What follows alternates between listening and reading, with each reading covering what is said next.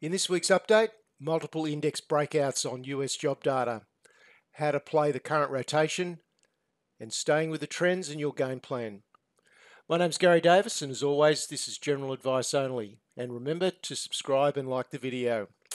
Let's just have a quick overall perspective look at what's going on around the world. The smart way to play this market, the markets have been confusing people since the GFC in 2008.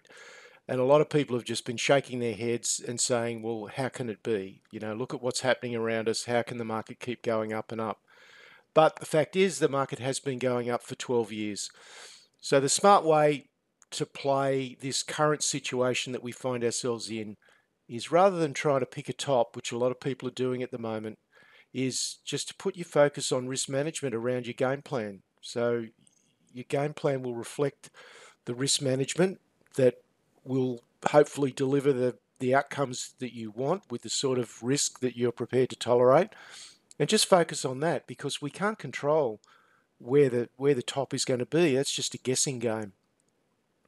So that's where the focus needs to be, and just control what it is that we can control. And most things are within our control.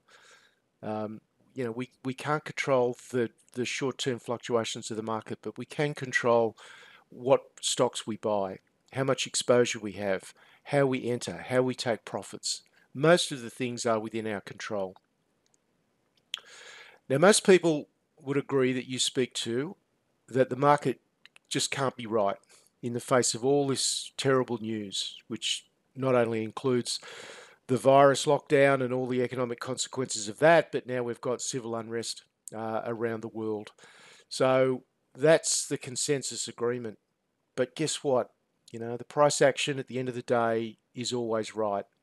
And when you look behind a lot of the things that are going on at the moment and understand how markets work, it becomes evident that the market's going up because it's to the advantage of a lot of vested interests.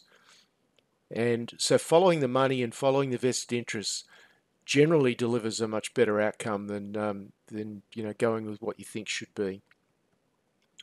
All right, let's move on to American stocks. Just before I do that, though, I'd just like to thank all the members and non-members who've provided me with terrific feedback and support this year. It's been an amazing journey, and overwhelmingly, I think people really appreciate the content that's in this video every week. So thank you to all those people. So American stocks, the S&P. I wrote on Thursday to members that both the S&P and the Nasdaq were sitting at significant double tops, and they were. And with everything going on, that this would be an ideal time to see some sort of consolidation or pullback.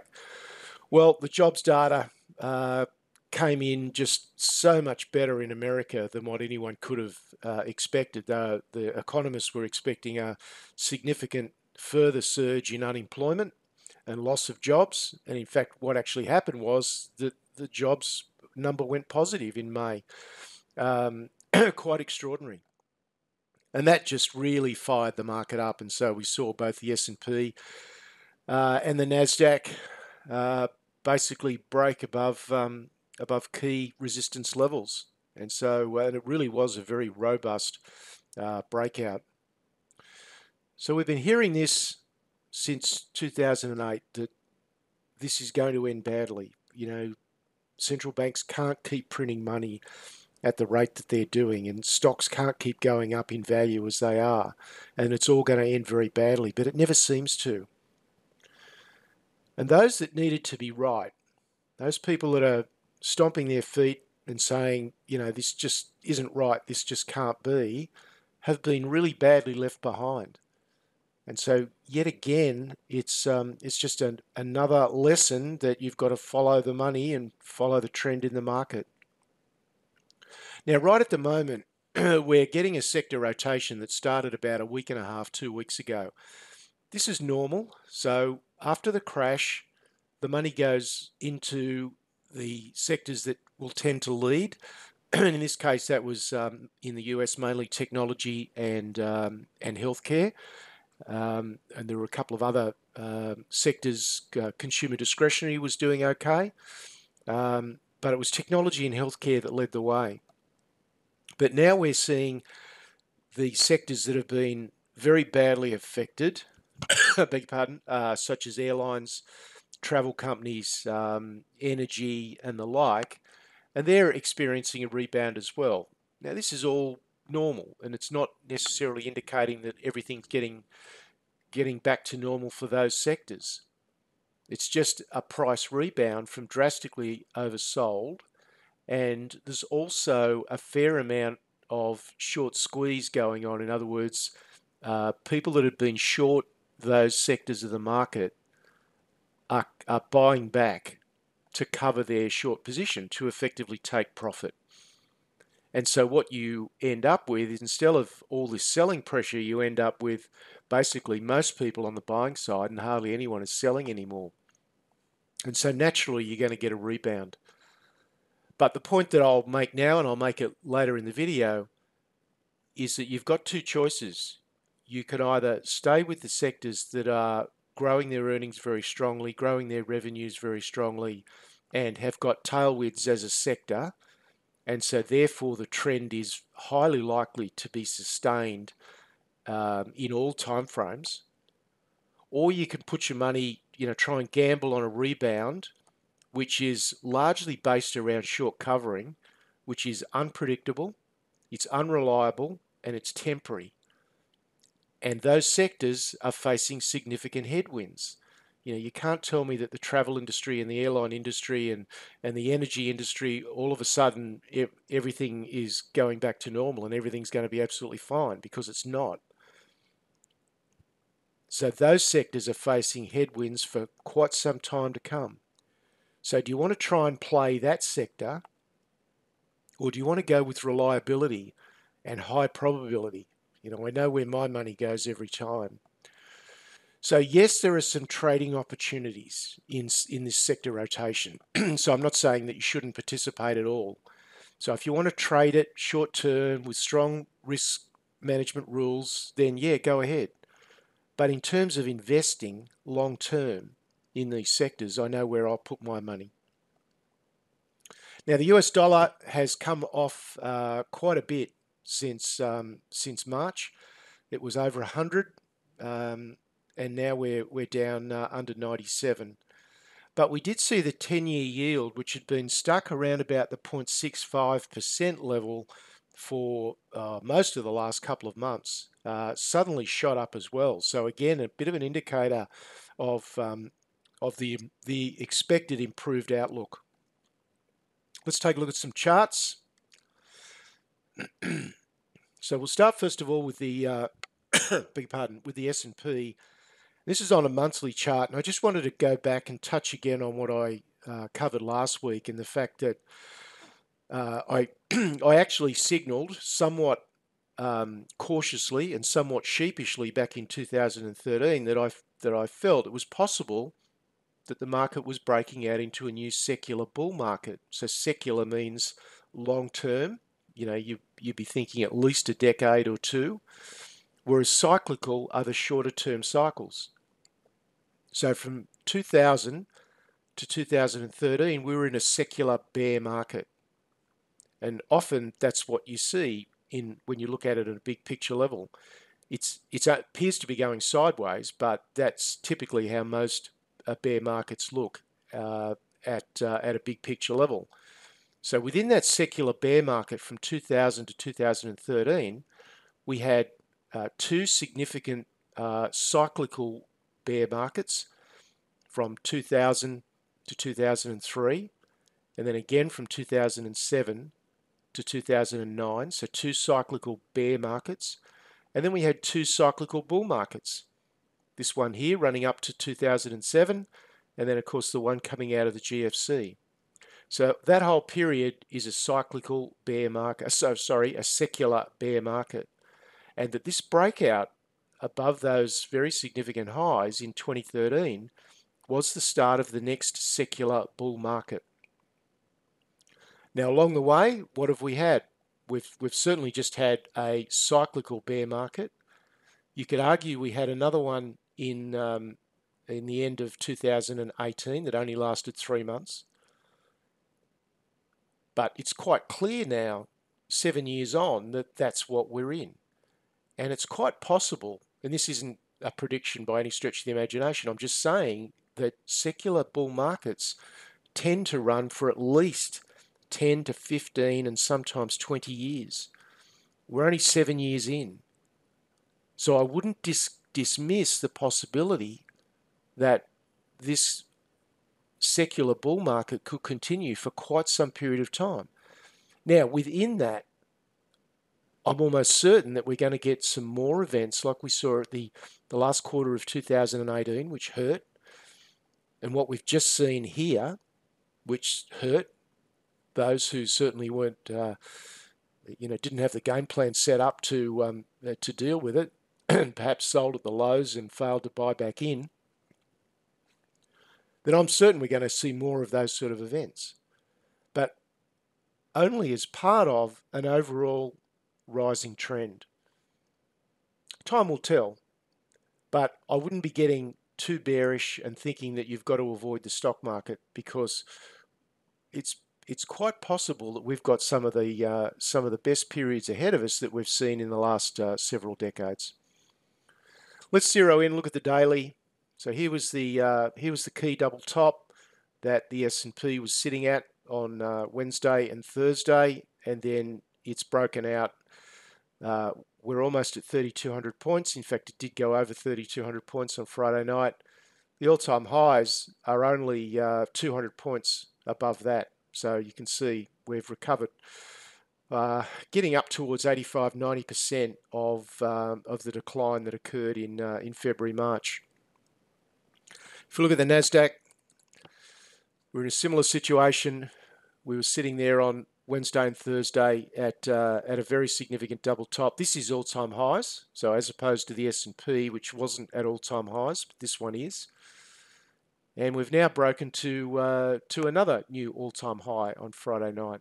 So pretty amazing price action in the States, and when you look across the sectors, it's very broadly based, and it's including small caps.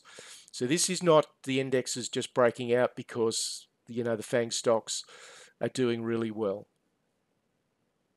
This is very broadly based. Okay, let's look at the currency.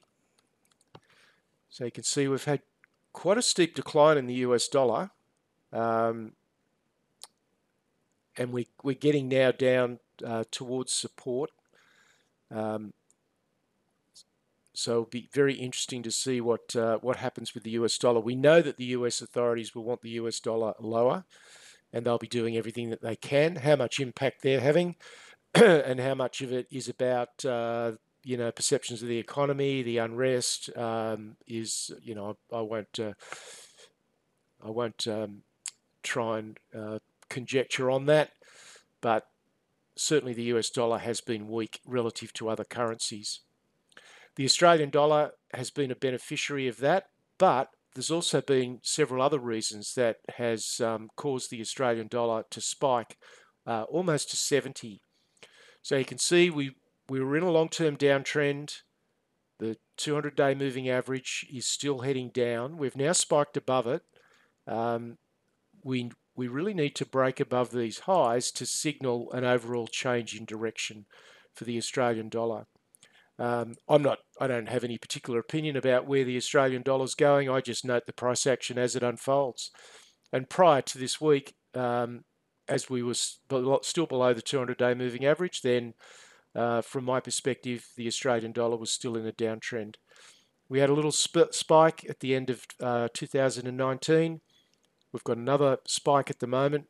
That needs to be sustained. We could always come back down and resume the downtrend. Okay, let's look at the Australian market while we're here. So this is the ASX 200. So we've managed to break above the 50% retracement level. Haven't quite made it to the 61.8. We've been considerably weaker than the US. And that's really a reflection of the mix of our of our index, the fact that it's so heavy in banks and material stocks, and the banks were holding it back. But it's only very recently, so the 26th of May, the banks really started to move. And I guess that's a reflection of the better than expected recovery from the virus lockdown. Now, whether that enthusiasm is warranted or not, we'll see in time. But certainly the market at the moment is betting that economically, countries around the world are going to recover far quicker than was first thought. So the Aussie stocks, 69.5 is where we finished. But in addition to the US dollar weakness, the iron ore prices remained very strong. That has led to us having a current account surplus. And also there was an extremely good article in the Australian through the week written by Robert Gottliebson that talked about how the Australian institutions, which have got hedging in place to cover their overseas investments, kind of got that hedging really mucked up and have been forced to chase the Australian dollar to cover their international exposure. So all those things have come together to very surprisingly force the Australian dollar up to where it is at the moment. Now our index rose by 4.2% on the week, so a strong finish, and one would think we're probably going to see some more strength on Monday, given what happened in the US. Our banks are rising. It's a similar sort of rotation to what we're seeing overseas. It doesn't mean that all's going to be well for all sectors of the Australian economy. The reality is the banks are still going to face headwinds, whereas a lot of technology stocks are experiencing tremendous tailwinds. So for me, I still prefer growth stocks that have got unquestionable enduring tailwinds, because we know that the growth in the top line and the bottom line is going to be there, and the prices will track that earnings growth. I much prefer those to trying to pick value stocks that, yes, they're oversold, and yes, they can rebound, and some of the percentage gains are, might seem quite attractive. But those sectors and those stocks are facing headwinds for years and years to come. And so the rebound that we're seeing becomes more risky. It becomes more unpredictable. So I'll leave you with those thoughts. Turning to precious metals. Gold fell $45 to finish under 1,700 again. So this increasing enthusiasm, this increasing optimism around the world is naturally taking its toll on gold, because part of the reason that gold had spiked up was the fear of numerous things. Now, some of those things are still there. The steady debasement of fiat currencies, the tampering with the basic concepts of the monetary system, the concept of a risk-free rate. Those things are still there. The possibility of significant inflation in the future because of all this money printing is still there.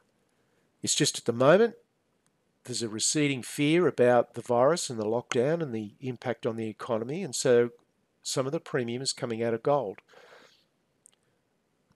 But there are some positives. There are two things that drive the gold price. Speculators in the futures market using high degrees of leverage tend to kick trends off. They get them started. They provide the spark that gets the trend going. But there's not enough money there to sustain those trends long term in the futures market. And they're highly susceptible to selling out on small moves downwards. What sustains the rise in the gold price are investors, long-term investors that come in all sorts of different forms. And there's plenty of evidence and data that supports the fact that investors are buying up big time. In fact, we've seen in the last few months, we've seen some of the biggest increases by investors in GLD, in the amount of gold being held in ETFs that track the underlying metal. So that tells me that that trend in gold is far more sustainable once long-term investors get involved. So the weekly uptrend, as we'll see, remains very intact. Now GDX, we've had a classic breakout on a weekly chart, and now we've just had a little retest. So that's all pretty normal. And from my perspective, these regular corrections are keeping the trend quite healthy and quite sustainable. It's when gold stocks just go up and up and up for month after month after month that you end up with a crash at the end of it, because it just all gets too far ahead of itself. So what we're seeing at the moment, whilst I know it's a little frustrating for a few people that might be just entering the gold market for the first time and wondering why gold stocks are just sort of going up and down in the one spot, it's because we're getting this consolidation. And it's actually a good thing, because it'll allow the trend to be sustained for much longer and for much further. What's really important, if you're going to be involved in the gold market and the silver market for the long term, and I believe there's a very strong big picture case to do that, you've got to recognise that this is a very volatile sector, and so therefore you need a very clear game plan around that. And I think a very good way to attack it is to hold some core positions that you're going to hold for the long term, for several years. Size them at a level that you can accommodate the fluctuations, and then have a trading portion that will allow you to, if you get it right, register some profits sequentially along the way, which makes it easier then to sit on your core position. So for me, that's the best mix of allowing yourself to get exposure to what is a very lucrative but also quite volatile sector. So let's look at some charts. We'll start with with the daily chart. So you can see we certainly had some significant moves down in the gold price. We were trading up on Tuesday at around 1735, and then we had fairly decent moves on Wednesday and again on Friday. But you can see closed well off the lows, so there's still obviously buying coming in. I just think, looking at the overall price action, that we probably won't see too much further down in gold in the short term. But look, whatever it does, it all gets back to your trading plan. We can't control whether the price of gold is going to go lower or not, but we certainly can control our game plan. Let's look at the weekly chart. You can see we've got this very, very steep uptrend that started in September, October of 2018. We are still within that overall big picture uptrend.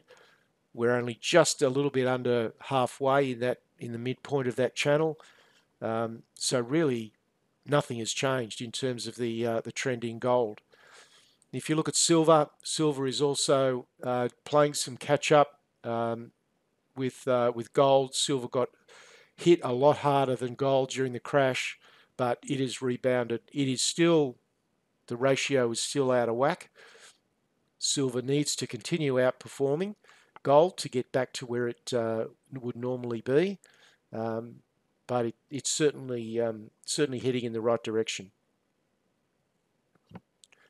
And if we just have a quick look at GDX, so GDX on a weekly chart, so this goes back to the start of the big base formation in 2013.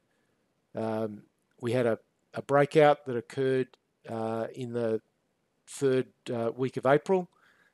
We've now had a pullback to retest that breakout, and I would expect that we'll probably see some consolidation and hopefully a move higher from here in gold stocks. Turning to other commodities, copper firmed quite sharply up to 255. So again, copper is a very good barometer of the expectations of economic activity. And so this very sharp rise in copper is certainly saying that there is an expectation amongst the smart money that that the economic damage is going to be a lot less than what people first thought. Crude oil shot up another, I think it was probably about $5 on the week. Ended up at $39. We've got US production is still falling. And we've got OPEC and Russia agreeing to some cuts as well. So that's helping in the commodity space. Now, the impact on stocks, so if we just have a look at XLE, which is in the US.